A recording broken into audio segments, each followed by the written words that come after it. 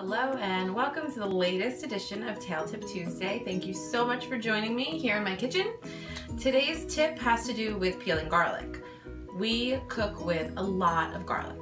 We use it in everything, really, because it's delicious, so why not? So an easy way to peel garlic so that it's not a disaster and under your fingernails and just a mess and all sticking to it is you just take the clove off, pop it into like a little throwaway, and put the lid on it. Give it a really, really vigorous shake. And shake it up. And look at that. Garlic skin off. Easy.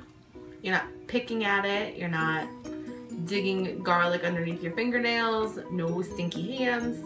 And it's perfectly peeled and ready to be chopped or on the microplane or whatever you need to do with it. And it's so easy. You can put a few cloves in at a time if you needed to, or even use a huge container and peel all of your garlic at once. That is my tail tip for this Tuesday. Again, thanks so much for joining me here.